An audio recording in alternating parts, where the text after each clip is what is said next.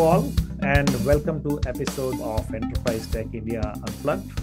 I know we've been slow in our output for this content, but we've been doing all kinds of lazy business to produce this content, and I'm sure if you are interested, you are back here and you want to listen to this content. As usual, you can subscribe to this content on YouTube, or the best way to enjoy this content is by listening to it. And you can easily get this podcast on Podomatic and Apple Podcast. The RSS feed is there on ETI-Unplugged.in if you want to join. We have as our guests Kumaran, who is the CTO and chief mentor at Tiny Magic.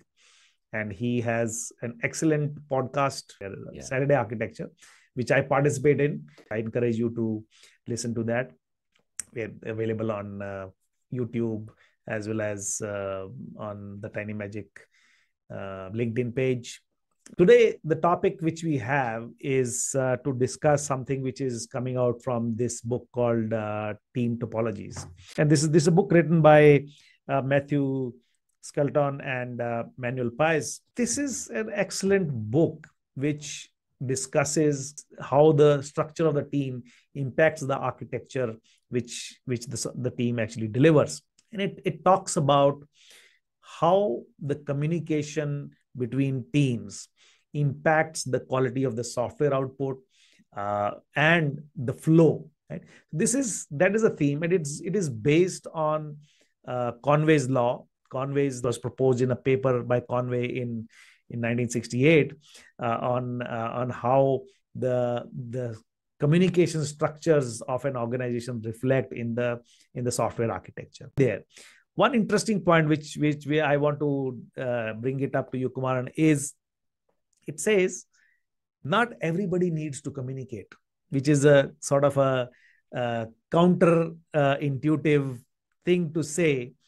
When we are all about collaboration, everybody should collaborate. What this book actually says is not everybody needs to know everything, right? You need to optimize what needs to stay inside the team and what needs to be communicated with other teams and the stakeholders. Not everybody needs to collaborate all the time. Right? So that's a important information which sort of struck me, that this is counterintuitive. Otherwise, all we are promoting is everybody should collaborate. But seriously, not everybody needs to know everything about everything. What is your view on the structure of teams, how it affects your organization? It's interesting, right? The team structure itself, right? And that point that you made about not everybody needs to communicate about everything. I think that's very true. And now that you've taught it, I think there's some things which we do intuitively and a lot of things we don't do it intuitively. So there is a repository where new ideas are shared. Now, when I say idea, it is very nascent.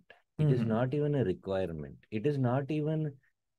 So let's put it this way. There is a thought which is inside the mind. If it is something which others can see it, then it's an idea. Okay. Then the idea becomes a possibility. Possibility becomes a requirement. Then it actually becomes a user story or a use case which needs to be implemented. Then it actually gets implemented. I mean, like, it is a very low possibility and you let it go or it got killed there. So now, with respect to anything that we do in tech, whether it is a process change or whether it's a technology change or it's a specific use case thing, okay, so that's one thing. I mean, why should you restrict it to somebody? For example, there have been enough cases to say that, let's say, somebody from an admin department can actually solve a security problem. It is about inclusivity and multiple views to it. Otherwise, the finance team is restricted with only a finance view of things. Probably somebody who is in sales can actually give a better solution to a finance problem. No, everybody should be given that. Okay. Now, the challenge which I have seen with that, going back to our ideas, thoughts, what we want to do, and as the complexity of the system that you're dealing with, whether it's a software or a team or a process, the number of ideas that which gets generated becomes so much that nobody looks at it. Yes. It's just become too overwhelming. Like every day, some 2 ideas is being generated by somebody. Okay, so it is like receiving 50 notifications. So what we call as open knowledge sharing and culture has become spam. Okay, so now the challenge with that is the baby gets thrown out with the Bathwater. bathwater. Yes. Right? Now, if I swing to the other thing, the ideas for this is going to go only here, then I lose multiple perspective and multiple challenges. So let me give a little more context to this communication pattern which we spoke about. So the communication pattern, what he's talking about, what they're talking about in this book is says within the team, right? The team which is a unit, which is let's say a software team, there should be high bandwidth communication. And if there are multiple, so this sort of applies in a large organization which are working together to build a sort of a multiple microservices. And if you go by the original thought behind microservices, like one team should be doing one microservice kind of a approach. So in that situation, saying where within the team you have high bandwidth communication, where you share ideas, where you develop ideas, and for that microservice you do whatever it takes to deliver that. But across teams, you function exactly like a microservice would. You function through an API. That is a low bandwidth communication, where there's a protocol. You don't know what is happening inside that black box, but when I need to get something in and out of the black box, I use that API. And that is classifying as a low bandwidth communication, where you interface with other team on specific areas where you need to collaborate. And they don't need to see all your ideas. They don't need to see all your what you have churn you have gone through to arrive at what that API does. And they are just consuming it. And there could be some teams where you need to do a more closer collaboration, where you do need to understand their API inside, and sort of, let's say you share certain characteristics of the databases which you are using, where you want to collaborate more. There is a what they call as a medium bandwidth communication. So that is the kind of structure they are suggesting, which is more in line with what the software actually, the architecture might do. If you're looking at a microservices architecture, this kind of team structure will help you function better to improve the flow.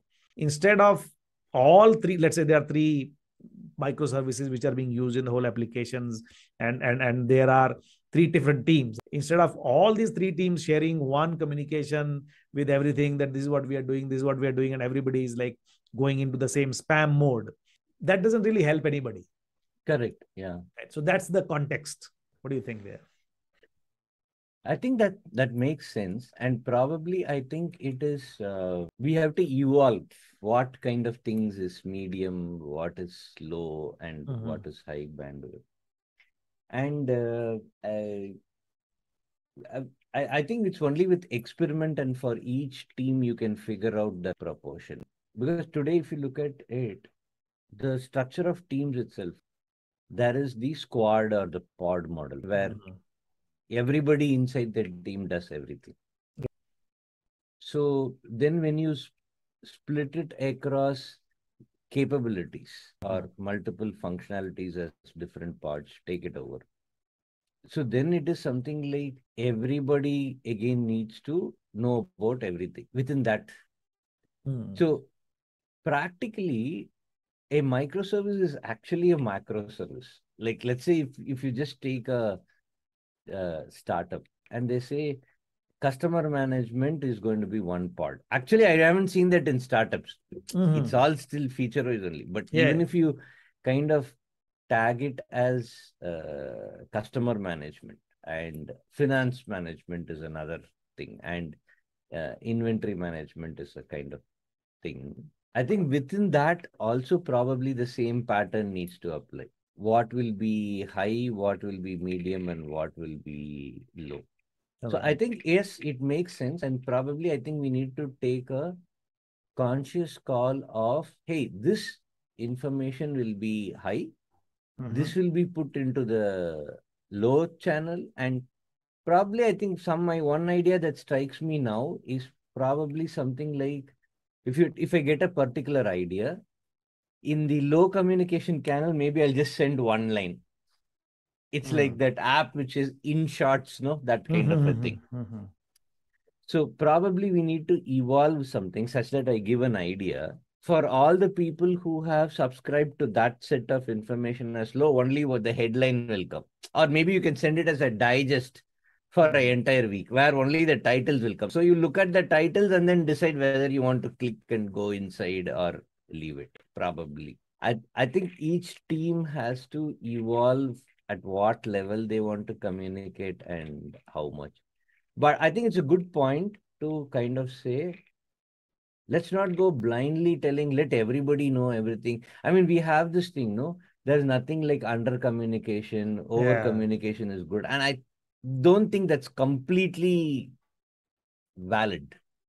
Yeah, I think that over communication in the kind of kills communication also, right? Or tends to kill communication. I think it's a context. I think the over communication part more applies to change management. It's more like when you're trying to change something or trying to bring in some sort of a culture change, then over communication helps. But in a normal operation scenario where you are trying to get the work done, in that scenario, over communication definitely does not help.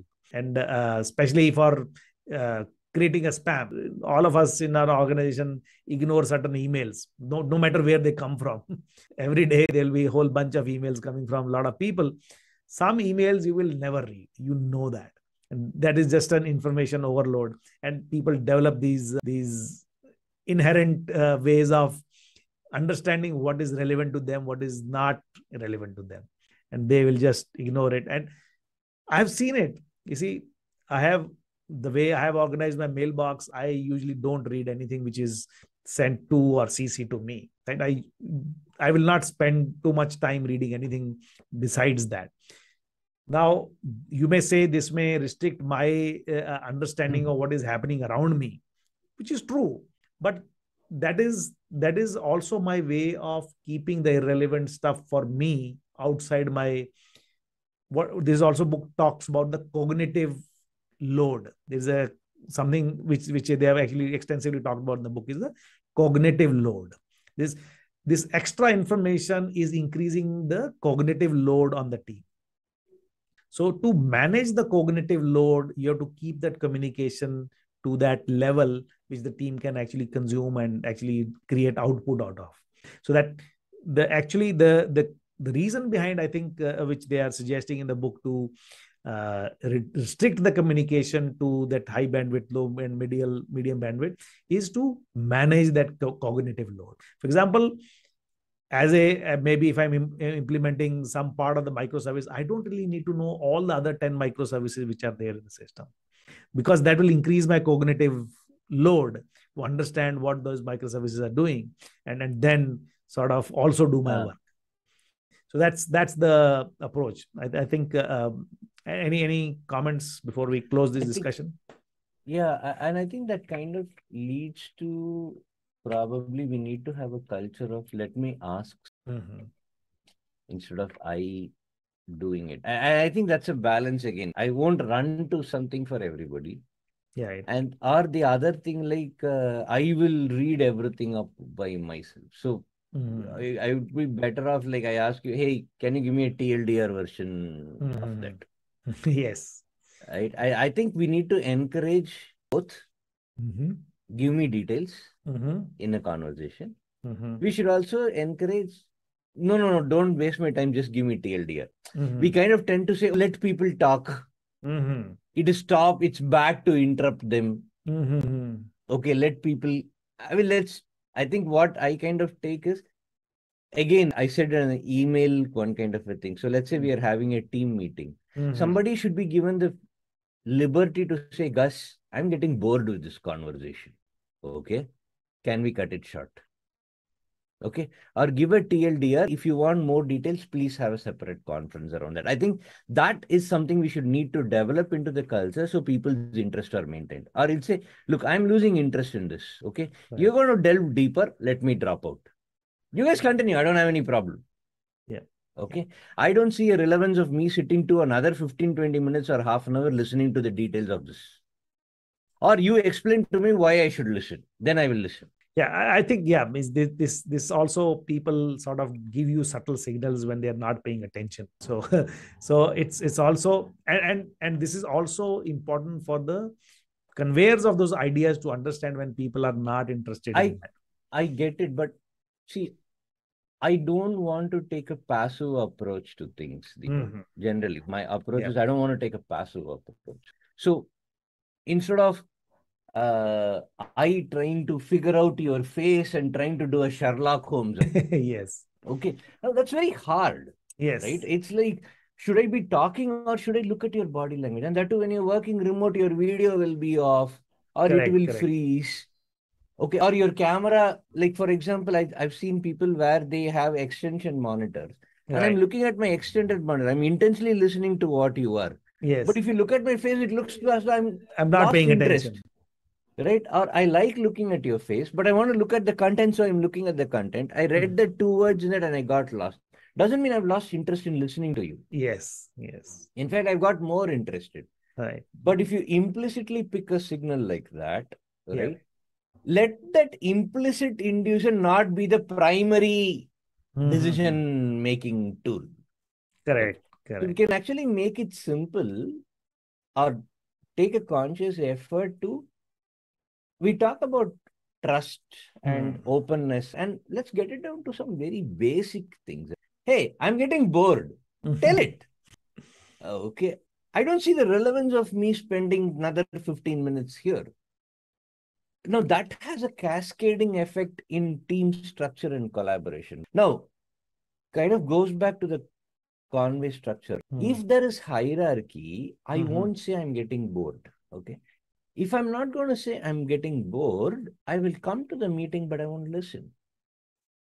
You might take with all details, you will take all the effort and experience. Now, 2, 3 meetings it has happened. 4th meeting, you tell something relevant to me, I won't listen to it because I've trained myself to shut. Oh, this Deepak guy, he'll just go. So in the 4th meeting, you told something which is relevant to me, but I didn't pick it up. And 3 meetings later, you ask me, Kumaran, I hope you're taking care of that. This is what? Taking care of what? Yes. No, in the 6th meeting, I told no. Those 3 points for you. I gave it so much detail. Boss, that is the problem. You gave too much detail. That is why I didn't listen. The first 4 meetings, you gave too much detail that I switched off. In the 5th meeting, you gave so much detail about me, but I was still switched off. Right. I think what you mentioned is very important to set that balance. How to communicate and especially in the remote world when you cannot pick up subtle signals, it is important to voice out your interest levels, and and for the people presenting those ideas also, it is important to seek that feedback, right? It's important. It's they should not wait for somebody to interrupt and tell them, this is, I'm getting bored. The presenter should actually check the status of the audience, whether they are still interested. I would encourage that to ask an explicit question. Guys, are you with me so far? Shall I continue with more details? Do you understand why you are listening to this? In some way, asking an explicit question. In fact, this reminds me of what when we do this teaching class, and especially these remote classes, this important dipstick check where you need to keep on getting this active feedback from your participants is important to maintain the level of flow which you need to do. And especially if you're trying to teach something, a new concept or something like that, it becomes even more important. And by the way, school teachers have learned this thing in the last 2 years very well. Right? And there are funny videos about it. My wife is a school teacher. She knows about it. So those are the things which is there. So thank you, Kumaran, for this enlightening discussion. And I think we'll come back to some of these team topologies discussions as I progress through this book, because this is one idea regarding communication which struck me, and I hope all of you also get some sense of how the communication within a team impacts and how the collaboration actually impacts. So keep coming back. We intend to keep on producing this content for you. If you enjoy it, please share it with other people.